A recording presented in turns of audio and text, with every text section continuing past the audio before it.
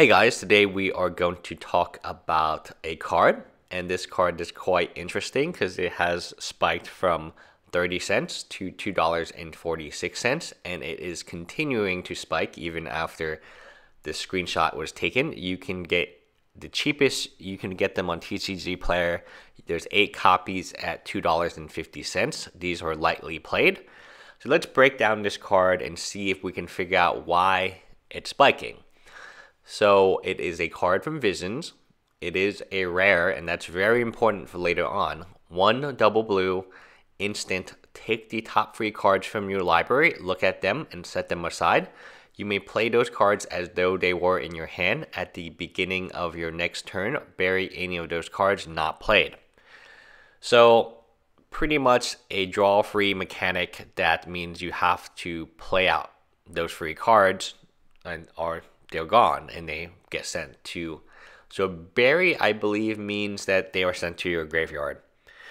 Very, very cool card.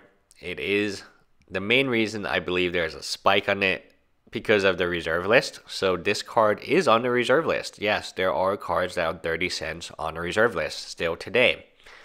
And it's probably one of the better bulk cards on the reserve list in the fact that, yeah, you do get value, you do get card draw. You just have to play it out, so it's not like as flexible, because when you play it, you're hoping for a land and then 2 other cheap cards, but sometimes you get 2 lands, sometimes you get 3 lands, and you don't have any way to play them out, so they just go to your graveyard. Overall, at instant speed, it's more, you're not going to be able. Instant speed, the probability is not as good, because if you hit a land at instant speed, unless you have something that allows you to play land at instant speed, it's kind of a wasted card. Now, what is the actual value? Like, what is the expected hit value? If it's less than 2, then the card is not good, because there's plenty of blue cards that cost 2 in the blue and allow you to draw 2. This allows you to draw free with the concept that they all hit the graveyard. So if your graveyard matters, maybe that's additional value, but you would have to pretty much hit more than 2 for this to actually be worth it, because there's so many blue cards that's 2 in a blue and you can draw 2 from it.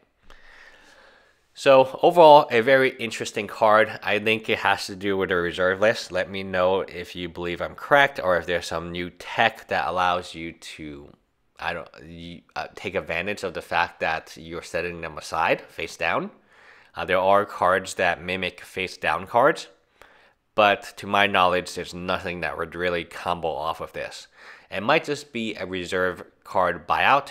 There are plenty of cards on the reserve list that are very cheap, and they're not very good. This one is probably actually the better of them if we're talking about bulk cards on the reserve list. Anyway, leave me a comment below. Bye, guys.